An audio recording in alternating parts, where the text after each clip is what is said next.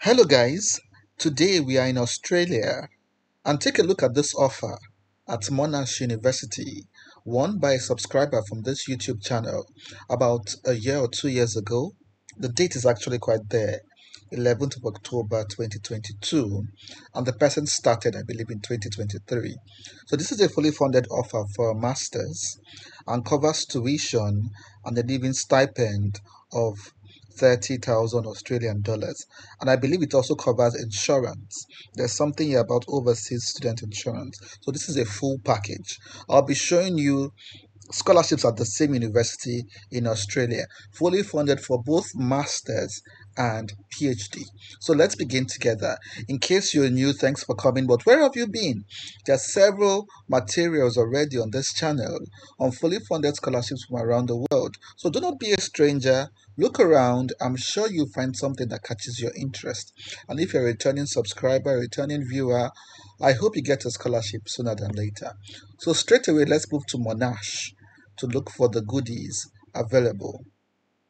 So this is Monash, and let's go straight to the English language requirement. I know this is one of the first hurdle a number of people might face. So what do you do about this? Do you write the IELTS or TOEFL? Well, you do not need any of this if you're from one of these countries. You can see these countries are considered English speaking, and if you're from here, you wouldn't need any of these exams. I can see Nigeria there already, so that's good. A number of countries, like I can see Kenya, there's Ghana. So there are other ways as well to get an exemption. So look around. If your country is not on this list, look if there's any other way you can get an exemption. If you're sure you're proficient in the English language, you can always send them an email as well and explain to them that you are proficient in the language and you do not need to demonstrate any form of proficiency. So we've cleared that English language waiver available, no TOEFL, no IELTS. Good news. So let's go to the scholarship page itself. You can see this is the RTP scholarship, the Research Training Program scholarship, and it's for both masters and PhD. So if you're doing a master's, it should be like 2 years. You're doing a PhD, it should be like 4 years. You can see the worth of the scholarship is over 35,000 Australian dollars. I think the offer we got in 2022 was like 30,000. Yes, you can see the 30,000 Australian dollars. So it means it has been increased to meet inflation, to meet the cost of living. So that's good. So when you scroll down, you see the full eligibility criteria. Both Australian candidates or non-Australian candidates can apply. Covers your living allowance, relocation allowance. That's interesting.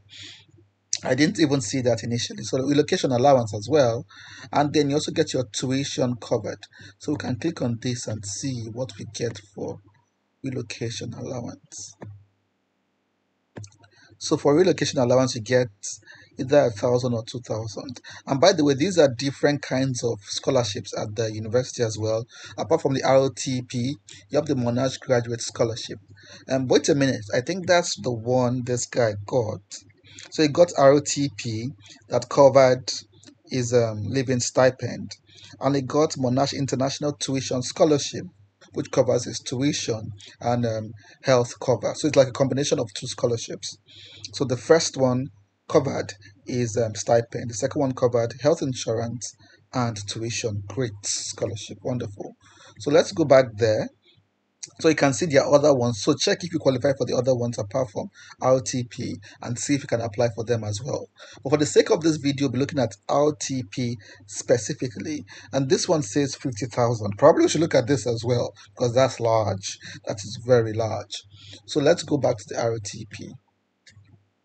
So RTP, scholarship, relocation allowance, stipend, tuition. Let's go straight. So what about the deadlines? So if you take a look at this page, all the dates here are in 2023 and newsflash, we're already in 2024. So what do we do about this? It means the deadlines have elapsed. How do I apply? So that's not the full news. So just scroll down a little bit more. So look at the bottom of the screen. It says here that note the closing date for R1, that's round 1, 2024 international, that's international students, has been extended to 4th April 2024 due to Easter. So it means the application season is actually still open for 2024. It's actually quite open at the moment, and the deadline will be in April. I think usually the deadline is in March, as you can see in 2023. The deadline was in March. Now, deadline is in April for 2024. So it means it is open now, but you do not have to wait until 2020 April of this year, which is 2024. You can start applying now or looking for a supervisor now. Talk about that shortly. So you can start making your arrangements now and make sure you make all those arrangements before the 4th of the 4th of April 2024. So how do we apply? There is a link here. Where is that link I saw initially? So there's a link here on how to apply. We've already seen in the English language proficiency requirements. We shouldn't bother about this too much. So let's click on this link and let's see where it takes us. So this is the link. It talks about the scholarships and what you should know about the scholarship. It's very competitive, by the way. Every scholarship is competitive. It's not for everybody, and that's just the truth. So you have to bring in your A game, your best. You have to put in your best effort. So for this scholarship, you have to submit first what they call an expression of interest form.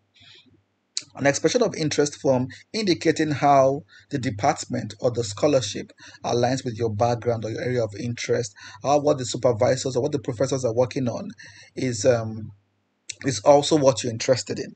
So there are different departments here. You choose the department that closely align with your area of interest and you get specific instructions from that department. For instance, the requirements for engineering, where my friend who got the scholarship last time got into, might be different from education. So pay attention to the particular requirement for a particular department. In case I've not said it earlier, the scholarship is for research based courses. So, masters by research, what do they call it? PhD is already by research. So, research based courses, not course based courses. And one more thing, a number of people might be concerned about agents. For a number of course-based courses, it means you might need to contact an agent. But for most research-based courses, agents are not required. My friend who got the scholarship never used an agent. He applied directly and got the scholarship. So let's move forward. So engineering, let's see what engineering brings. So this is engineering. Let's get it open. So engineering says you should check your eligibility criteria for either the PhD or the master's by research. Also check your English language requirement, whether you meet it. And then saying that it's very competitive, attracts high caliber engineering students. You should have these documents. Again, this might not be the case for every other department, but just pay attention for engineering. They actually want this. Then find a supervisor. And I believe this will take you to the list of different supervisors and what they're doing. And what you're meant to do is to send the supervisor an email, introduce yourself, your area of research, your background, maybe your previous degree, your work experience, why do you want to do a master's or why do you want to do a PhD. I'll be leaving a link to in the description box of this video to teach you how to send an email to a professor. So here they require you to find a professor and then send the professor what they call expression of interest. So there's a form here called the expression of interest form, and it's also written here what you should attach to the form, like your academic qualifications. If you have papers, put it there, your CV, evidence of English language proficiency, and every other thing you've gotten. Then after submitting this form and the supervisor is pleased with your package and your qualifications, then he or she invites you to apply for admission. So do not apply if you're not invited. You have to go through the supervisor. If the supervisor gives you a green light, and then you proceed to apply. And then it says here how you're going to apply and the deadlines and everything you need to know. And then what next? So remember, this is just for engineering. Other departments might have slightly different um, procedures and requirements. So check for your own department, check for the procedure, check for the requirement. So let's do something else. So remember we saw some other scholarships as well. Let's go to this. Um, yes, we saw other scholarships as well when we clicked on relocation allowance. So there was this one, the Maxwell King PhD scholarship. So we just check out of curiosity whether we can also apply for it. So can international students apply for it? What department? What um, qualifications? So here it's saying 50,000. That's a lot, and it's just giving it to they're just giving it to two people. So that's small, but why not? We can always go for it. Who is eligible? International students are also eligible. That's great. Also covers living allowance, covers research allowance, relocation allowance. So that's good. Covers one humanities and social sciences, covers one science and technology, and the rest of it. That's the STEM field. The applications requirement is also written here. I think it's quite similar to what we saw earlier. So just go through it, you'll be fine. So this one is a little bit more competitive and just for two people. But I think the one we saw earlier, the ROTP, they have more people there. So let's go back to ROTP. ROTP has more spaces. They said varies, so they've not given the particular number of people. Certainly more than two. Lots of people get the ROTP, so 10, 20, probably even more than that. So check and see what applies to you. So I might not be leaving a link to this scholarship for reasons best known to me. So how do you get to the scholarship page? So just go to Google. Let me show you how I got here. So go to Google, type RTP Monash University, and then that's just the first the result here. And I just clicked on it, and then it came up. Voila! So you're there. So just go to Google, type RTP, and this RTP, by the way, the RTP scholarship is present in several other universities in Australia. So RTP, you can put Daikin, Melbourne, and the rest of them. I'll just put RTP Australia.